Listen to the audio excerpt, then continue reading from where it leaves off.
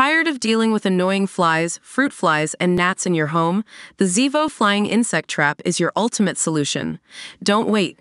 Check out the link in the video description now to get your Zevo Flying Insect Trap on Amazon and enjoy a bug-free home today. Did Amy Slaton get engaged amid drug charges? It's been a wild ride for the star of 1,000-Pound Sisters. Just recently, during a family outing at the zoo, she allegedly faced an unusual incident, a camel bite.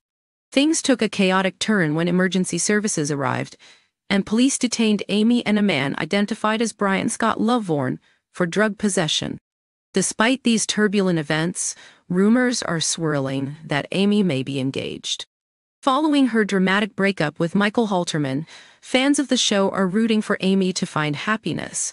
But there is a palpable concern about her choices, especially regarding her responsibilities as a mother to her young sons. Is now the right time for an engagement, given the circumstances? Currently, not many details are known about Brian Scott Lovvorn, but it's clear he has a strong bond with Amy, possibly something more intimate. The situation escalated when police arrested both of them at the zoo, after discovering illegal drugs in their vehicle, leading to additional charges of child endangerment due to the presence of Amy's children during the incident. Now, as Amy faces court proceedings, a striking detail has emerged that has caught public attention. During her court appearance, she was spotted wearing a noticeable ring on her left ring finger. The speculation is rampant. Could this be an engagement ring? Knowing Amy, it wouldn't be surprising. After parting ways with Michael Halterman, Amy has been linked to several men, but it appears that Brian Lovvorn is currently the only person in her life. Fans are eagerly anticipating answers, especially with the new episodes of 1,000-Pound Sisters set to air on TLC.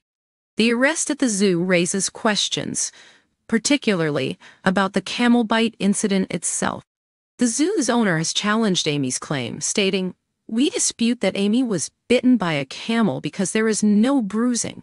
She cut her arm on something. It's not consistent with an animal bite." He added that Lovvorn was causing quite a scene, agitated by the police presence, which raises further doubts about the entire situation. However, Amy's legal representation insists that the camel bite did indeed occur, leaving fans on the edge of their seats as they await further developments. So, what do you think? Is Amy Slaton ready to walk down the aisle, or should she focus on her family? What are your thoughts on the zoo incident and the alleged camel bite? We'd love to hear from you, so share your opinions in the comments below. Don't forget to follow the Spoiler Squad for all the latest updates on TLC and your favorite reality stars.